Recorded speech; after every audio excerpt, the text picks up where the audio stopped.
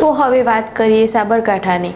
સાબરકાંઠા જિલ્લાના પ્રાંતિજમાં આધેડ મહિલાને કપિરાજે અડફેટ લેતા આધેડ મહિલાને બંને હાથે ફ્રેક્ચર।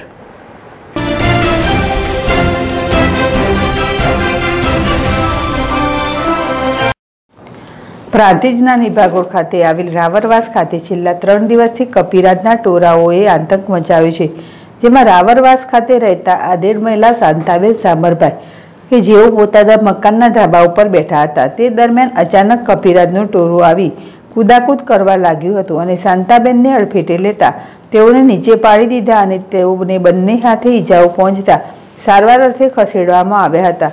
તો તેઓના બંને હાથ ફ્રેક્ચર થતાં હાલ તો કપિરાજના આતંકને લઈને આજુબાજુના રહીશોમાં ભયનો માહોલ ફેલાયો છે।